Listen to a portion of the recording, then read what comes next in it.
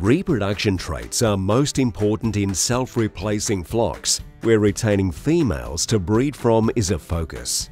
This is because these traits represent the performance of the daughters of the rams used in a flock.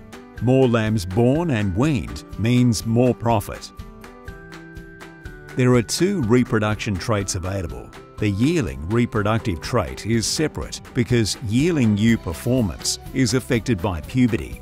This trait refers to the ram's daughters that lamb as a 1-year-old.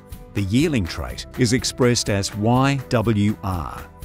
The adult reproduction trait is expressed as WR and refers to the performance of ewes from 2 years of age and older. WR is the number of lambs weaned and is expressed in units of lambs. This ASBV combines multiple reproduction traits observed during the reproductive cycle into one simple trait that is easy for you to understand. A ram with a more positive value will produce daughters that on average have a higher percentage of lambs weaned at each lambing opportunity. In our example, the ASBV for this ram's number of lambs weaned is 0.7.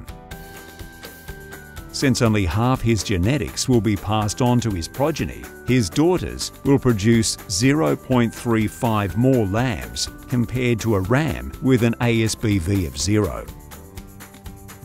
By using ASBVs for reproduction traits in your ram selection decisions and retaining the ram's daughters to breed from, you can significantly improve your flock's performance and profits for many generations to come.